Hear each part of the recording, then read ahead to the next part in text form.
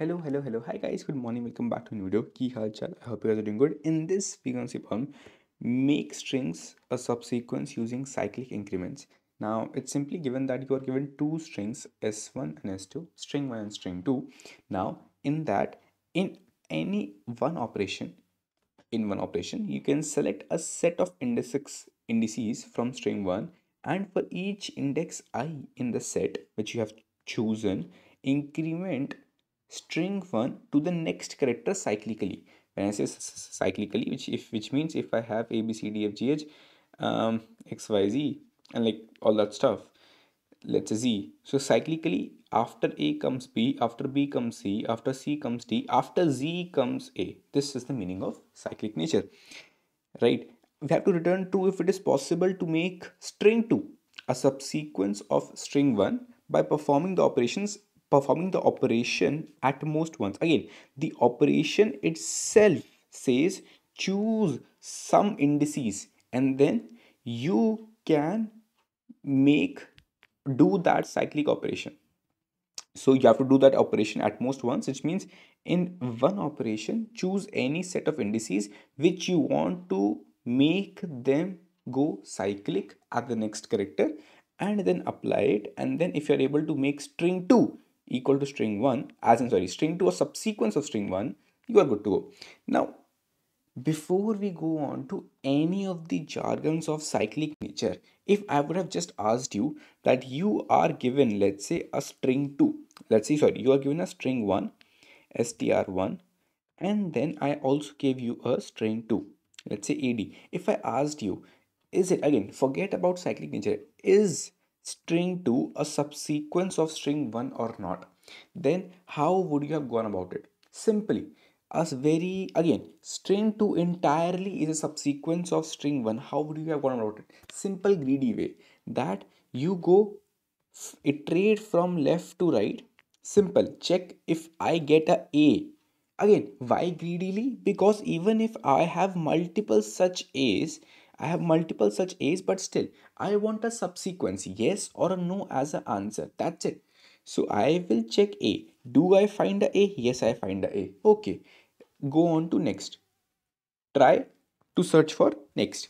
Then I will go and try to search for a d. Do I get a d here? You will see that, okay, d is not this, d is not this, d is not this. Yeah, d is here. Okay, got it.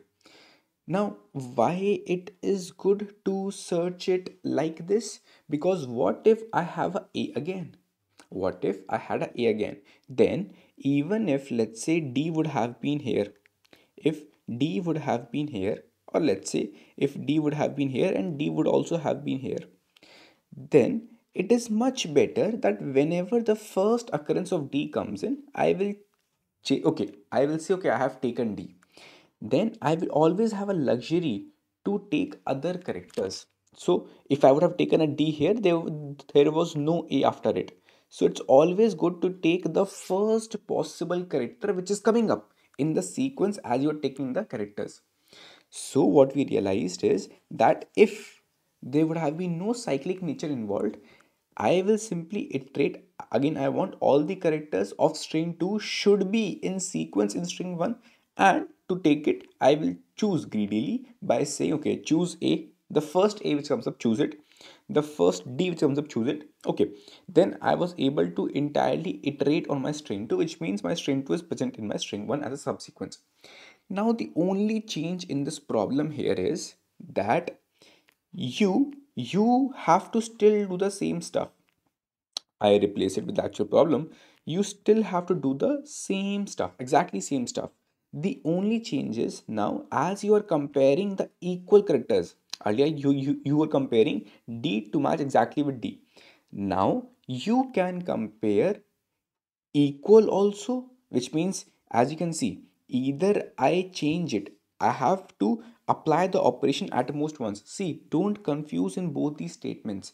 The below statement says that out of these string 1 you can choose any indices and increase them. Okay, let's say I choose this and this, so I will increase its cycle to next character b, then this will remain as is, I will increase it, it is d.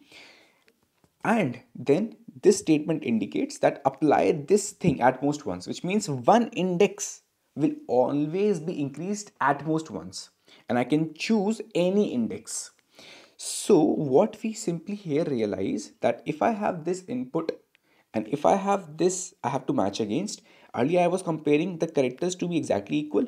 Now I can compare either exactly equal, or if I increase this by 1, which means if this is a character C, if I increase this by 1, again I'm adding a 1, but this is a character, but make sure we'll convert it. How we convert it? Simply converting this character to also to a number. So C minus A plus 1. If I increase this by 1, it should become D. How I should say, it should become D minus A. If that is the case also, then I will still say, okay, they are matching.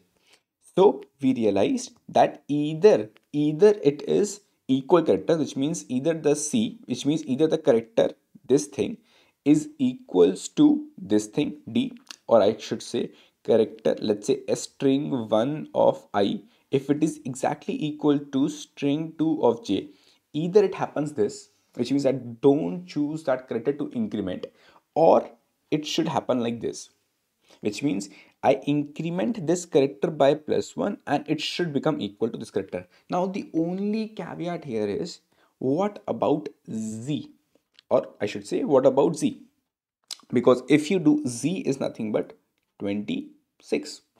If I just imagine, okay, let's say even if it's 25, again give any number based on the index you want to give, but if I do a Z minus A plus 1, and if I do a minus A minus A will be a 0. Z minus A will give me 25 plus 1 will give me 26. So, oh, but cyclically, if I have to make sure that this should become equal to this, I have to make sure how we go about in a cyclic fashion. Which means if I give you indexes 0, 1, 2, 3, 4, 5, if I ask you, if you go to the next index, it should ideally come back to this. How we perform this operation? We perform by simply saying that if I do a I plus 1, if I do a mod n is the size of the array, n is nothing but 6 here. So it will come back to 0, which means that if I do I plus 1 mod n is 6, it will come back. I plus 1 was what? 6. 6 mod 6 is actually 0. Same operation I will apply here. I know that if I do a plus 1, it will go to 26. It was 25 plus 1 26. So I'll do a mod with 26, so as to simply bring back to a 0. And this is the only change I have to apply. Cool. Let's see the code. It's pretty simple. Again, this is the Java code, this is the C++ code, also link below description. I simply took 2 pointers, one to iterate on string 1 and one to actually iterate on string 2, just making sure that every character of string 2 should be a subsequence of string 1, which means ultimately I should be able to reach the very end of my string 2. So let's take this example. Let's take C++ code. So as I mentioned, I will simply iterate on my string 1 and I will simply check, okay, is the character equal? If not, then I will jump on and say, okay, for string 1, if I add a plus 1, again making things cyclic, if it is equal to the string 2 character, then make sure to increase your J pointer. And if I'm able to reach the end of my J, which means my entire string 2 was inside my string 1 as a subsequence, so simply return a true. If it was never able to reach the end, which means I was never even able to reach my entire string 2 iteration, so return the false. As you simply iterate on the string 1, thus the answer is O of n and no space used, so the space is O of 1. Cool. I hope you guys got it. Again, it's pretty simple, standard greedy way how we approach stuff. Bye bye, take care.